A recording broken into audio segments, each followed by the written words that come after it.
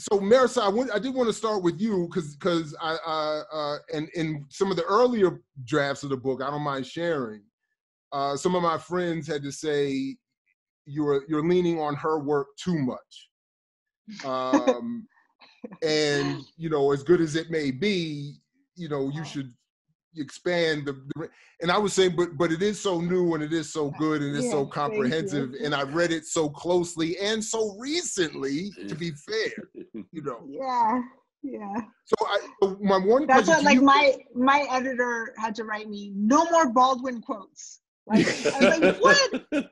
Like, my whole book was like, look, James Baldwin said it better, so I'm just gonna right. And she's like, say it in your own words. I'm like, what are you talking? Like, what's my words versus James? Like, let me just quote him. So that's how I felt.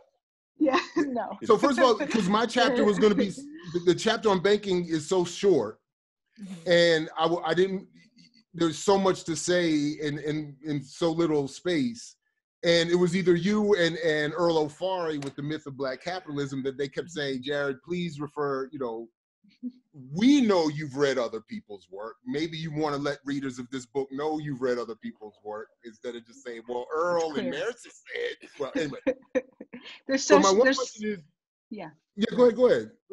There's such a dearth of text, though. I mean, as like, having done this research, like, I wrote the book because I was like, surely there's a library of books dealing with this issue of Black banking, Black economic power, surely, right? And I turned up with O'Farrill and Abram Harris, the 1936 like pamphlet that is the last, and then there's like a smattering of articles, but mostly of the laudatory kind, right? Of look at the, and so there really just wasn't the literature, and I am still actually confused as to why not. And so when I found your stuff, then, like, you were already talking about this, and I was really amazed. Someone sent me one of your YouTube videos after they heard about my project. They were like, this guy's doing this, right? And so I don't understand actually why, even someone like Andrew Brimmer, who you quote,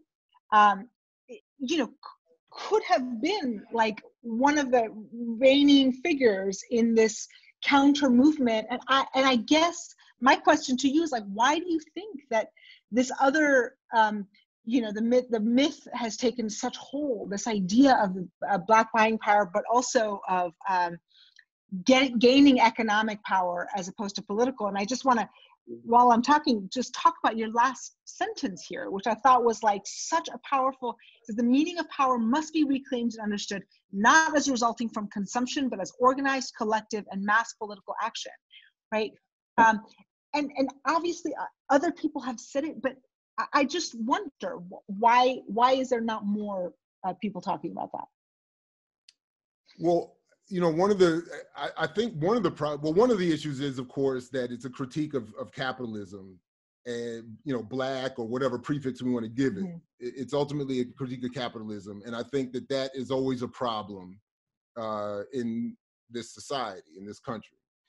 But the other part that this is actually, and this is the hardest, and why I'm going to be talking with several others, including my comrade Todd Stephen Burrows, about the Black press, because one of the problems that I think that we have to confront is that the commercial Black press has played a tremendous role in promoting Black capitalism, Black entrepreneurialism, Black banking, buy Black, in part to capture corporate advertising dollars. And so to convince those spending, I don't know, somewhere around $600 billion every year on advertising, that some of that should go to Black media, there was a sort of this uncomfortable relationship that developed between the Black commercial press, the white commercial press, and the corporate world in general, to say, hey, we have people that can buy some of those products. If you spend money on us to advertise those products to them, they'll buy them. So I think that's one of the reasons why, in conjunction with, an attack of political movements and social movements that would have promoted other critiques, I think that's part of it, as to why we don't see anybody raising these questions, or even talking about, because of course I learned about Brimmer from YouTube. So Mm-hmm. even to learn about critics of Black capitalism or Black banking or buying power from the perspective of a quote unquote more mainstream, even quote unquote conservative critic, it's hard to hear. It's easy to dismiss the lunatics like me on the left and others, you know, so-called radicals or whatever. But even that argument, which I found fascinating, learning from you in particular, and Nathan as well, is like, well, wow, how could, if they can't enter the conversation, I'm certainly not going to be able to. So I don't know if that fully answers your question, but that's somewhat of what I'm thinking is has to be part of it, at least, is that you know, the other part of it is, and Nathan, this is why, and I please, you know, both of you respond to it, but Nathan, one of the reasons why I wanted you to be part of this conversation in particular is because the other part of it is the issue that you raised with us before, that there's a pessimism associated with the critique that people are uncomfortable with. Right. And I liked how you phrased it before, that the real pessimism is in the you know, omission or the eradication of political efforts, or to engage the political apparatus. So I'd love it if you would respond to any of that, and to Mehrsa's initial question also. Yeah. I mean, so one of the things that, I mean, it's funny because I feel like I'm fighting this battle historiographically with my own students and with many of my colleagues, to just ask them the question, you know, there is a very important literature that we have about the Black radical tradition. And there's a very important way that we focused a lot on different forms of everyday and more organized modes of resistance. The irony is that what we don't have, and this speaks directly to Mehrsa's question, is a way to properly understand why the more dominant strains of Black politics are actually dominant right now, right? What are the institutions that have preserved a pro-capitalist politics? Why is it that Black newspapers, you know, aren't just about creating a Black counter discourse in a public sphere, but they're small businesses? And so what are the values often associated with even small-scale capitalist enterprise? When you look at the history of Black business has historically been an engine of anti-union sentiment, because you can't organize workforces under capitalized institutions like Black businesses because they can't worry about collective bargaining, right? So you look at the history of Black business, and this is written in, you know, Chamber of Commerce records out of DC in the 40s through the 50s. There's all kinds of ways in which a very narrow form of acceptable conversations and approaches has basically continued to take up space because we rely on Black businesses and kind of the image makers and the people who are operating within formal government channels, the accepted, the leadership class. We rely on them to build and generate our institutions and our conversations. And so there is, I think, broadly understood a kind of acceptability to believe that, yeah, tell them to buy Black, tell them to bank Black. That's going to be the way that we got out of the problem of Jim Crow with Black insurance companies, the problem of, you know, the lack of Black business in the 1960s and 70s. We got those kinds of infusions, and we just didn't go far enough. And, you know, I mean, one of the things I love about your work is you actually, you know, kind of highlight what I can only call a kind of capitalist historicity, right? To use a somewhat kind of heavy term, which is like the way that capitalists argue about the past. What has allowed us to get to this point? Well, it's been a certain kind of bootstrappy, you know, thrifty, you know, approach to our small, medium, and large size goals and aspirations. And so, you know, I guess my point is, the irony is, with all of the emphasis that we've basically placed on the history of Black political struggle, we actually don't have a way of explaining the rarity of Black political struggle, right? We don't have a literature that has given us, you know, another version of the Negro as capitalist, you know, or, you know, thinking about Black Bourgeoisie by E. Franklin Frazier. Like, there are these works, or, you know, The Crisis of the Negro Intellectual, right? There are all these kind of works that episodically kind of drop in that are like these lone dissenting voices in a broader conversation. Again, O'Farri's is another one of these. I mean, it's not a book that had a bunch of contemporaries that were kind of written alongside it. And so, you know, I think now about books like Brenna Greer's Represented, Brenna Wynne-Greer is a historian up at Wellesley, and she's writing about, you know, people like Bob Johnson, right? Ebony Magazine, like these are not just, you know, places that are creating products or kind of these elaborate spreads of Black America. They're businesses, right? They're collaborating with businesses. They're confining and setting the parameters of how we pursue our citizenship. And it's very important, I think, to look at how, I mean, the history of Black freedom talk has always had, and I think you document this extraordinarily well, a kind of broad, across the political spectrum commitment to this idea that business and entrepreneurship and ownership is going to be our way out, without setting any other part of the agenda saying, well, wait a minute, how exactly have capitalists been political powerhouses up to this point? What exactly has been the level and the scale of their power? And, you know, just to put a final point on it, I mean, for you to highlight in your work that, you know, you have the same number of Black banks in 2016 as you have in 1969, and this is obviously that Mehrsa, you know, has been writing about as well.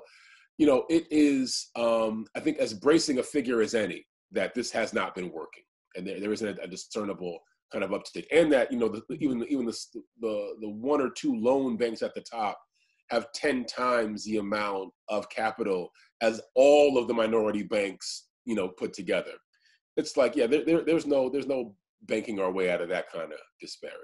You know? I mean, that's why I kept saying, you know, to my friends, you know, I love your critique, but, you know, find me someone who, particularly as recent as you, Mehrsa, who has explained the problem with the banks. Mm-hmm. And then I thought of you just the other day, at the risk of going too long here, and feel free to wave at me at any point, but because I know but, you know, a couple weeks ago, I saw Bobby Rush defending Bloomberg in an interview on Democracy Now! And he literally made that point, Nathan. And I thought of all of us, actually, because he said Bloomberg is best situated to save us because there's the same amount of Black banks now as there were in 1969 or whatever. So Bloomberg was that was in his defense of Bloomberg. Right. And I was saying, but no, Bloomberg is exactly the reason why they don't. Well, okay, two things. One is you should go watch, there's a Freedmen's Bank symposium at Treasury that happened like a month ago, and it's like 9 hours, but just a few opening gambits are worth it. There's one where Steve Mnuchin is being interviewed by some big, you know, I think African-American finance expert who I wasn't familiar with, but he's just like lauding him about like, oh, we're so grateful, and the Freedmen's Bank was such a great idea and all this stuff. And it's mind-blowing, but it's depressing, right? It's just this idea that, you know, every single speaker that is chosen, I mean, you and I and Nathan weren't invited, right, to this big Freedmen's Bank. Like, it was all, you know, Black bankers, Black, you know, it's like it's lots of representation, but everyone with the same message, which is, this is the way and this is the path. And it was really depressing. But what was heartbreaking is reading Carter Woodson's book that came right after the Great Depression, as all the banks failed. And all the banks, including Black banks, but every bank, like the entire country's failed. And he is saying it was your fault to the Black community for not keeping your money in the bank. And it was like, if you had just done this, we would have survived this. And he's just so mad. And that's heartbreaking, right? That is just, and it does feel, but it does also feel like the idea of waiting for politics seems also to be just naive, you know? And this is where, you know, Du Bois is like, you know, like waiting for a white God. So Du Bois goes to Black banking because he's just like, there's no, like, we can wait all the day long for white society to do something for us, or you just kind of do it yourself. And so there is that sense, right? Like, I think the Malcolm X, Marcus Garvey tradition of Black ownership of stuff is just like, because they're never going to come along, right? And this is a majoritarian democracy, and you have anything that benefits a minority that is interpreted, and it always is interpreted as bad for the majority, is never going to happen, ever. And so in that system, there is a sense in which you look at yourself and you say, this is like an anti-colonial fight. And the way you do it is to gain sovereignty and control. And in that scenario where it's like, then just go all the way, right? You might as well gain sovereignty and control as opposed to just going halfway and just trying to get banks, because that's not going to do it. But maybe control of the school system and the fire department and the actual like structures of power might be one path, but this is not that. Right. Nathan, if you don't mind, let me just say one thing, and then I want to give you both the final word, because I know I've already stretched you too much, but I real quick, I was reminded, similar to your question about why we have this problem entering the conversation. Someone asked me, you should go on Roland Martin's YouTube show, his daily show, because it's really popular and he's Black and it would be perfect. And I noticed, and I knew there was going to be a problem, but I did look on right on his front page, at the bottom of his front page, promoting his his daily show Unfiltered, Roland Martin has something to the point that, and just as Nielsen points out, Black people have 1.3 trillion in spending power, and Roland Martin's show is one of a great example of how to harness da-da-da-da-da-da-da. And I was saying, so I was pointing out, like, this is one of the reasons why these conversations don't happen in these spaces, because there's such an adherence to and, sort of symbiotic relationship with promoting that myth in these spaces that prevents the critique from being there. So really, but I want to give you both the last word. Nathan, we can start with you, and then you can, fold in any response you had previously. Because I wanted you both on because, sort of as I've said, I'm critiquing in this instance the Black banking claim and the tradition of Black banking as a collective advance. So I definitely wanted to ask you, Mehrsa, to comment on how you think I did with that, or how anything about that.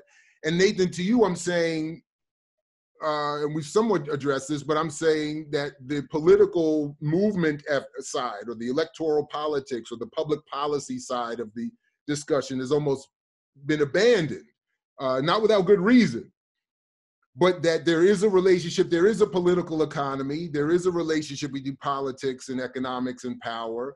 So I wanted to ask you, simply put, what do you think of either my conclusions or my arguments there, or that argument broadly or generally speaking, and specifically about your point about this being, seen as a pessimistic space, or looked at with pessimism, politics, that is. And then anything else that you wanted to fold into any concluding comments. And again, thank you very much. Yeah. So one of the things that I latched onto about the argument that you end with is the way that propaganda counteracts different kinds of information to its contrary, right? That as much as, I think about our particular mode of engaging each other, and the belief that somehow all you have to do is present the facts, whether it be on social media or on MSNBC or what have you, and that the idea that somehow the person with the right information will carry the day. And I think you make a pretty persuasive point about there being a level of kind of symbolic affirmation of this narrow worldview, an institutional affirmation of a narrow worldview, where even if people are getting contrary information about the number of Black banks between one decade and the next, that's not enough to unmake the belief that buying Black and banking Black is going to get us out of this. And so it's a very bracing conclusion about us effectively having been conditioned by decades, and now really over a century, of propaganda to continue to believe in this particular approach. What I find to be so fascinating about this conversation and the arrival of your book right now, and this is connected to the efforts that many Black folk have had to create these kind of modest visions of civil society outside of a kind of white mainstream, is in the wake of the crisis presented by COVID-19, we are left with very little doubt about the value of the public, right? We are looking to the government to solve any number of problems. And so much of what the banking black and buying black argument presumes is that we should concede the public as a site of political contestation and aspiration, and seems to rely on these private institutions, whether they're DIY, black-owned institutions, or the bank that's up the street that might not be necessarily black-owned, right? That banking or some kind of entrepreneurial activity is going to get us out of this. This crisis has made it very clear that that's not how it works at all. And in fact, it highlights the fact that maybe this is not how it's ever really worked, right? I mean, this is really the thing right now, right, where you're realizing that, it's not even enough to say that what we needed is a political solution. I think just to make the point even more sharply, what we need is a reinvestment in the public as an arena. We need our public institutions. One of the things I'm feeling most acutely as a parent right now is the absence of the public school to which my kids go, right? And being expected to, and Mehrsa and I, we talked about this in the preamble, being expected to run off copies of all the worksheets they need, to be able to have devices for them to all be able to go online, to make sure my internet signal is working properly, right? They all need separate spaces in the house with some kind of quiet so they can do their work, right? We are literally subsidizing our kids' education 100% right now in ways that have me remembering quite sharply how much I need public education in public schools. And if you go back to the point where black banks had their origin at the in the twilight of Reconstruction, what happened in that case was, again, this giving of a private solution to what was effectively a public problem. So Reconstruction was there to create public schools in the South. That's where they emerged through the experiment of Reconstruction, right? It was about not just black folk being part of the political process, but them actually having the reins of the public sector. And that's where I think we need to really place our energies now. It's not enough to simply say, register to vote for another Democrat, right? It's to say, have a vision of the public that actually serves the needs of people and provides a kind of, a buttress for community building, personal autonomy, a kind of ideological diversity, God forbid, an anti-capitalist position, because we keep getting into this, right? Like, let political education include among its range of options, not just a pro-capitalist, but possibly a critical capitalist position, anti-capitalist position. I mean, again, I think your work highlights that there's not just enough to say that people are given education, they're not given an anti-capitalist education. And that is not an accident. So all I would say is, I think any solution going forward, particularly as refracted now through the current crisis we're a part of, needs to acknowledge how much we need the public and need to make the public responsive to the very modest and everyday needs that folks have that they've been trying to meet up to this point. Thank you. Yeah. And I mean, what I really appreciate about your book, and I guess that's why it led to my first question, is this idea of like the marketplace of ideas that you do so well, and just tracing the modern, the fact that you have Killer Mike in the same sentence as you have, some conservative, right? Like this is an idea that takes hold, and it lies deep, and it is not only withstands time.